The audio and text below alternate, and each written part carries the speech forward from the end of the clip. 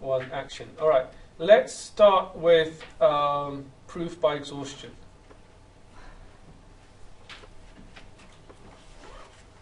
Now, this is quite a nice proof because all you're doing is just testing the various number of possibilities you can get. So, say for example, you had a question where you had to prove that no square number ends in 8 or ends in an 8. Given 8 begins with E. Okay, no square number ends in an 8.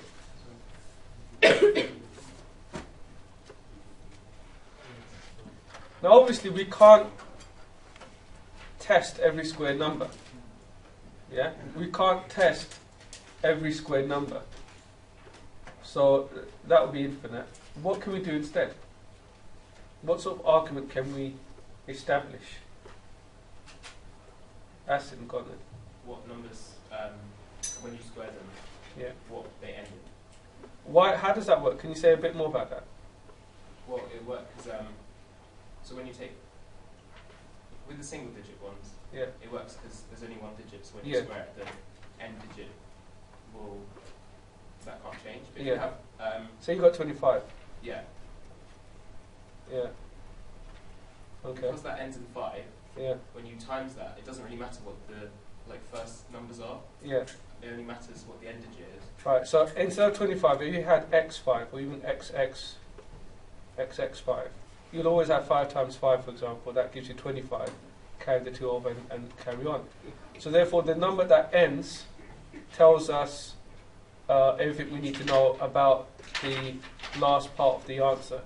So when we square a number, the last digit tells us all about the last answer. And that's where Trachtenberg's speed system of doing maths is quite a good one. It deals with all these sort of internal patterns that you see. Trachtenberg, has anyone heard of him? Right, Trachtenberg was I think he was a math professor in the Jewish camps, in the torture camps, and in order to stop himself going insane with all this torture that you're seeing, he started doing maths. Obviously he didn't have any paper, so any sort of newspaper or something that came in, he used to write down all these little things that he found on them. He ended up developing a whole system of just doing quick maths, the Trachtenberg speed system it's called. You can buy it off Amazon. And also there's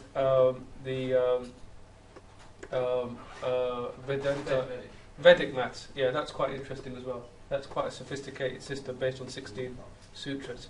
But anyway, what we could do is basically say the final digit of any squared number.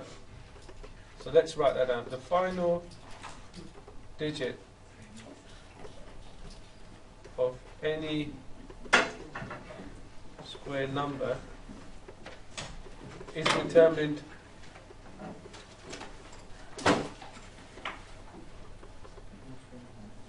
determined only by the final number of its square.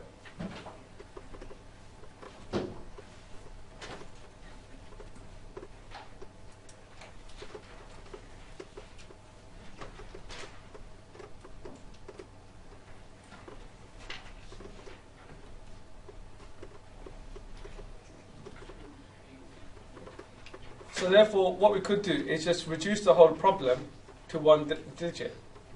Okay, therefore, let's reduce the problem to one digit. We're going to reduce it to one digit. Is everyone okay with what I've just said? We're just going to reduce it to one digit. And we're looking for square numbers. The last part we're saying never ends in 8. And we're saying, well, it doesn't matter how big the number is. All we need to do is consider the last digit of that number. Because when you square it, that determines the last digit of your actual answer. Is that okay? Yes? No? Okay, cool. Alright, so all we have to do then is then just square out our numbers. So it's 1 squared, 2 squared, 3 squared.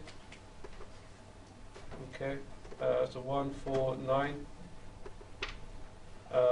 And we can just write out all the possibilities. 16, 5 squared, 6 squared, 7 squared, 8 squared, 9 squared, and 10 squared. Well, obviously that's a 2-digit number. But we can just say the square, none of the square numbers end in 8. Yeah?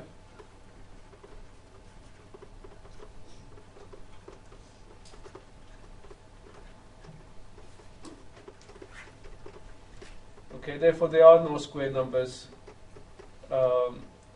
and that end in 8. But notice what I'm doing. I'm not writing long paragraphs, but I am writing short, sharp sentences. I do realise, and please don't do this, I have marked some papers where people are doing this, and they just show them working out like this. And sometimes they won't pick up all the marks. You need to put in a short, sharp sentence just to explain what you're doing. Okay? Assume the examiner is a GCSE maths student. Just explain what you're doing.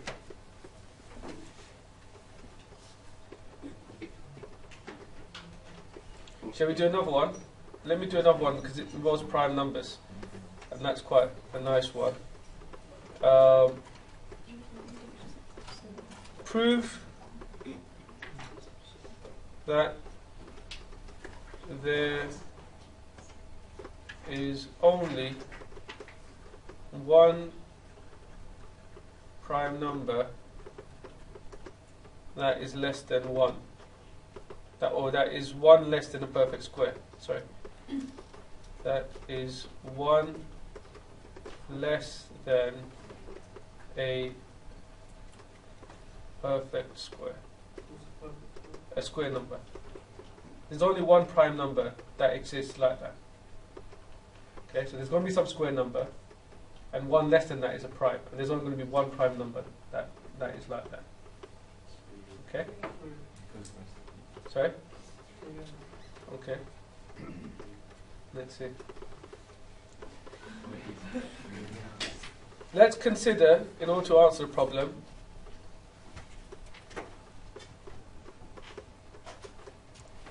consider any number n.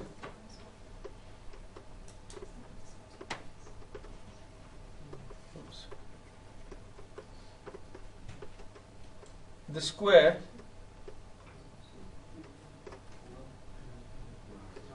is going to be n squared.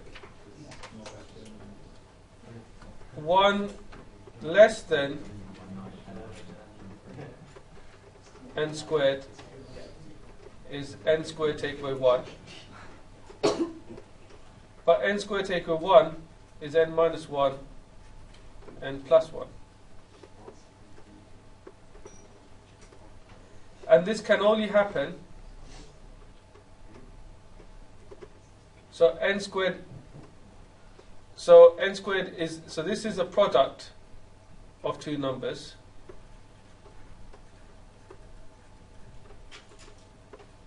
Agree? And can therefore only be prime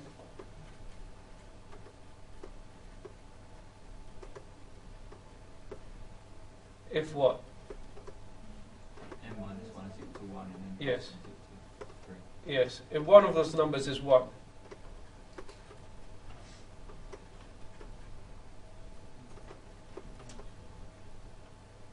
And so that's only possible when n equals 2.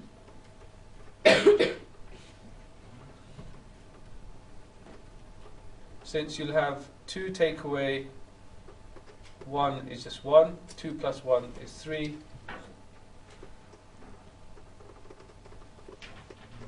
and 1 less than that is, so that will give you 3 as your number.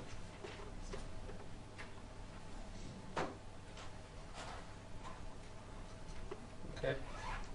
So for all other values,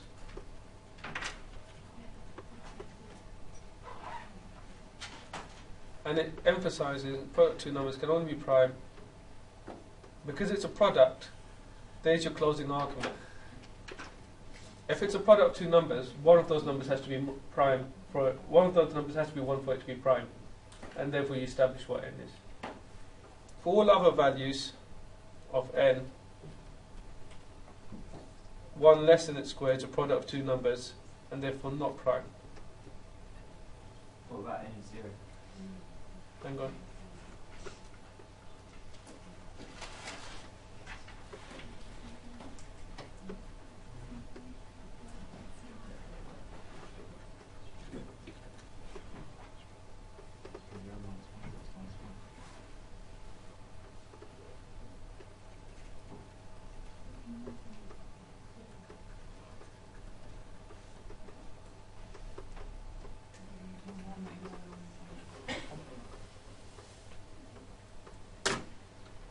All right. Let's run through a couple of one or two direct proofs.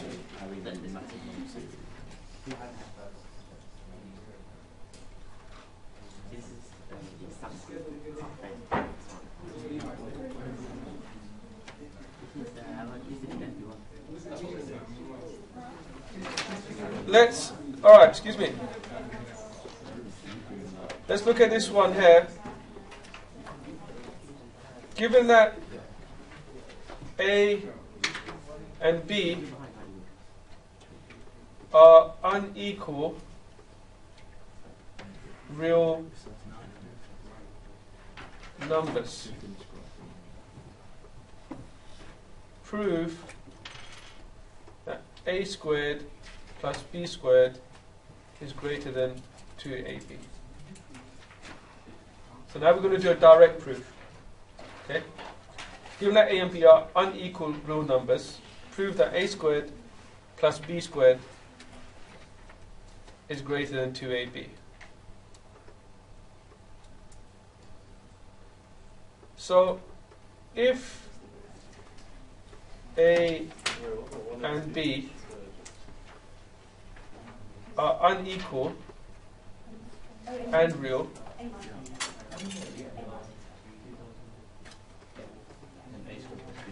then we know A take away B is either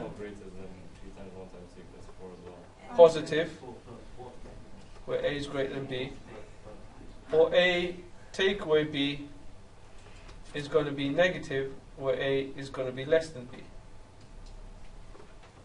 Agree? So A take away B squared is therefore always going to be what? Is always going to be greater than 0. But we know A take away B squared. If you expand that out, we get A squared minus 2AB plus B squared, and that is greater than 0. Now we can take the 2AB to the other side. You've got A squared take away B squared is plus B squared is greater than 2AB.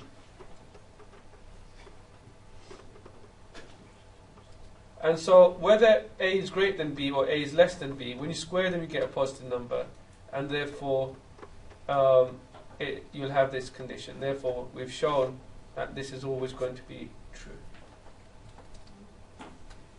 So there, what have we done?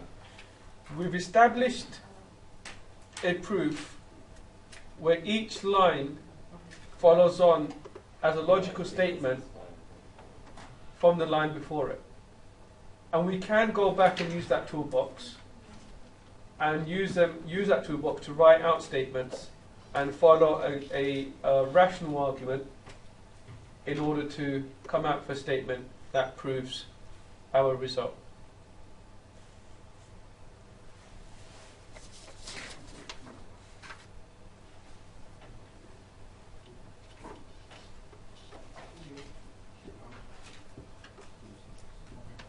Right, I'll do one more and then I'll give you one to do. Let's do this one because I think it's quite common. So let me do this one with you. Let's do example 2. Prove that the number, prove that a number is divisible by 3 if the sum of digits is divisible by 3.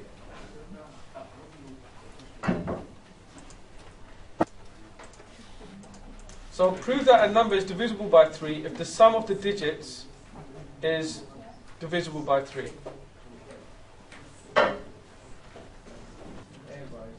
Okay. So say we've got a number. Oops.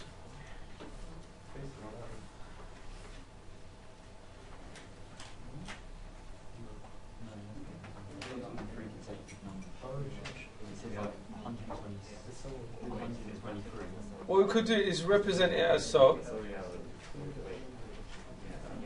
And so the sum of the digits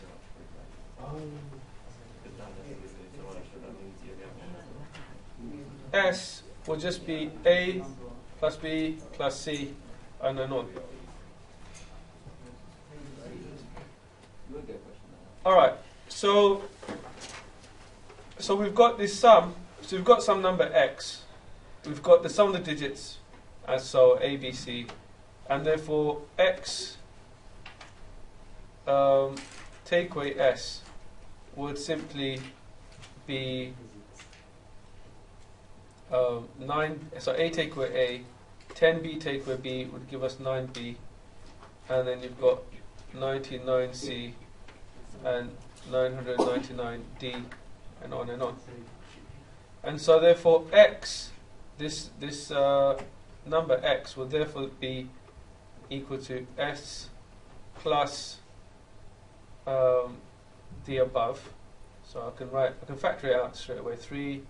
3B plus 33C, and on and on.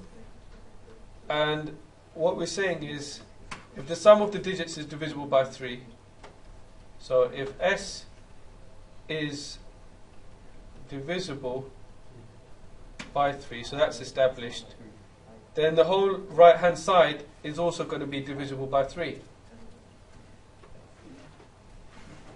Okay.